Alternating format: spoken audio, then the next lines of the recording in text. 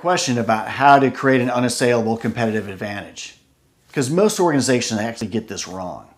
Now, it's common to think that competitive advantage comes from having a better product or service or cause.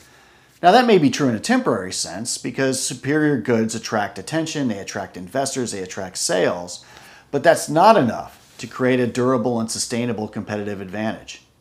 I mean, just look at all the companies and nonprofits in just the past couple of years who had great products or services or compelling causes, but have failed or are failing. They found themselves in deep trouble because of problems in one or more of what we call the three big things: leadership, culture, and strategy. I mean, think about it. You could have great sales and revenues, but mediocrity in one of the big three is like having a big hole in the bottom of your bucket. No matter how fast you fill up the bucket with revenues, the water just keeps coming out.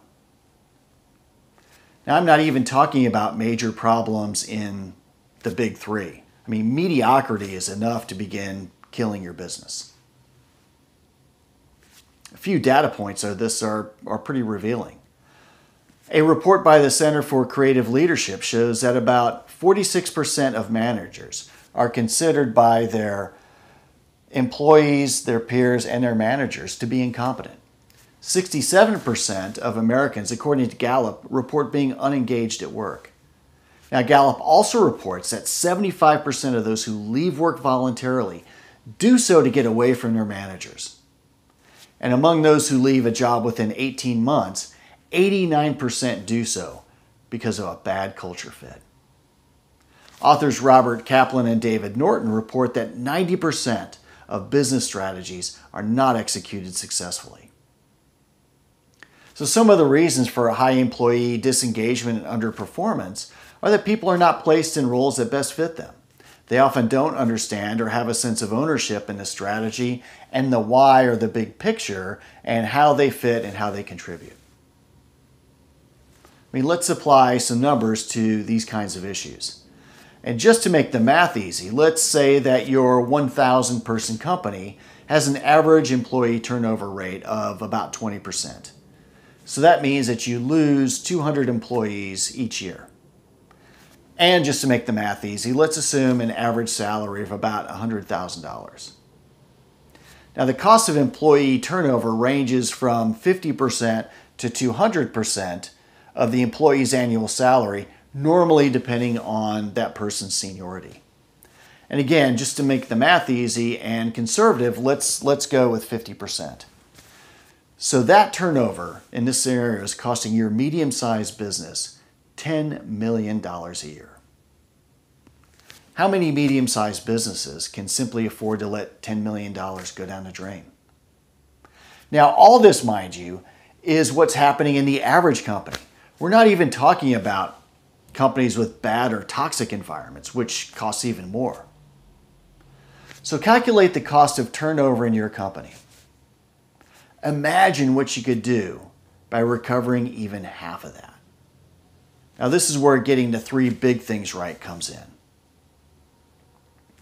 Trustworthy and effective leadership, of course, improves talent retention. People are no longer leaving because of a bad or a mediocre boss. They're more fulfilled at work and they're better engaged. A properly defined, healthy, and winning culture helps you find and attract the right talent and improve the diversity and inclusion that you need to seize opportunities and prevent blind spots. A sound strategy and a business plan in which your employees feel a high degree of ownership improves their engagement and it improves their stewardship of your resources, time, talent, and energy. For more on this, check out our Sustainable Growth Mindset for Leaders programs to learn about how you can get the three big things right and, more importantly, have them work together as a whole. I mean, top quality leadership, culture, and strategy is what gives you that unassailable competitive advantage. Someone can design a better product or service, but that will only be temporary because another organization will learn and adapt to create an equally good or better product or service. The big three, however, are fully under your control. So you can choose to invest in yourself and your leaders so that You make sound decisions and bring out the very best in your people and teams. You can choose to create and sustain a healthy, winning culture so that you attract, hire, and retain the right talent. And you can choose to develop a flexible strategy and a sound business plan that enables you to seize opportunities, mitigate risk, and execute with excellence. Getting the big things right will not only reduce the costs of turnover, they'll improve your performance of your people and teams. So investing in the big three protects your existing revenue, and it gives you a very high likelihood of greater growth. So you get a low-cost, high-payoff result.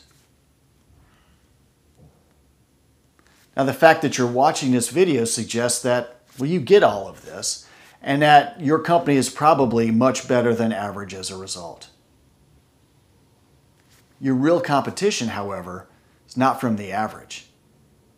It's from the really good companies. So every edge that you get in the big three gives you a major advantage.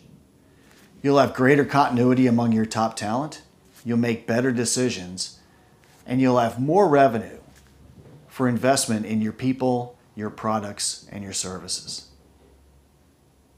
After all, this is how great organizations throughout history have gained and maintained that unassailable competitive advantage. To learn more, go to our website at strategicleadersacademy.com.